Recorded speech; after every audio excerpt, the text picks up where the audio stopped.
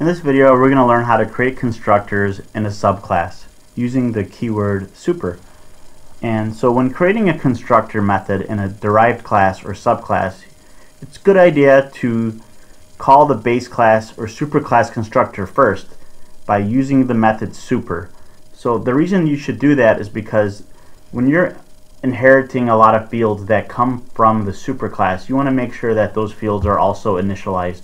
And the best way to do that is to call the constructor of the superclass. So the method call to super will do just that. It'll find a constructor in the base class and it'll call it before it continues with the rest of the code in that constructor. And super must be the first statement in the constructor method, otherwise you'll get a compiler error.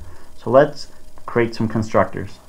Previously we created a class called person that has two fields, name and age, and some getter setter methods. And we created a subclass of person called student, which extends person and inherits all the get and set, name and age methods, and it also adds a student ID and a get and set method for that student ID field as well. And we haven't created any constructors, so let's first start by creating a constructor in the person class. And we're going to do both types of constructors. Let's start with the default or no argument constructor that looks like this: public person.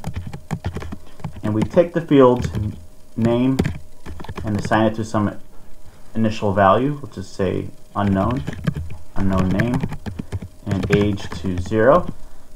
And if we had a parameterized constructor, we could do the same thing by saying public person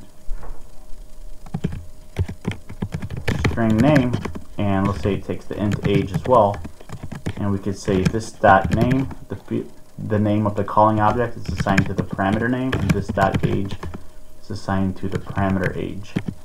So here are our two constructors for the person class. And in student, you should also create a constructor as well.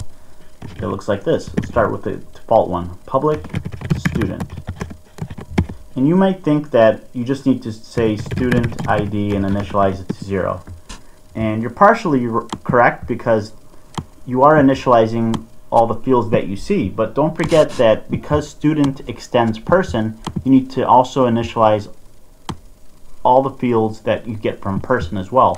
And to do that, we could simply say super, which is going to call the person constructor with empty parentheses. So it's going to go down to this class, find the empty parentheses constructor, set name to unknown and age to 0.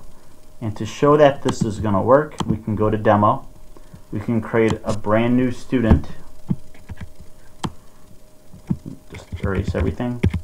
Here's a student object, and we're just going to print out the default values without setting anything. And you can see that it picked up the name as unknown name. It picked up the age as 0 and the student ID is 0. So that seems to be working. And similarly, we can create a constructor for student, public student, that takes all three fields, meaning the string name, the int age, and also the int student ID. Don't forget about name and age as well. And we can say super, and in the same order that this person constructor is taking name and age, we can pass the name and age that we're getting from the student constructor, name comma age, and that will send them to the person class and call that constructor, initializing these two fields.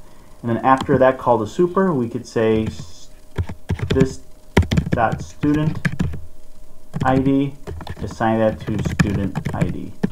And that is how you create a constructor in a subclass. And let's test this out too. Let's just add some data right here. Name is Bob, age 23, and student ID is whatever.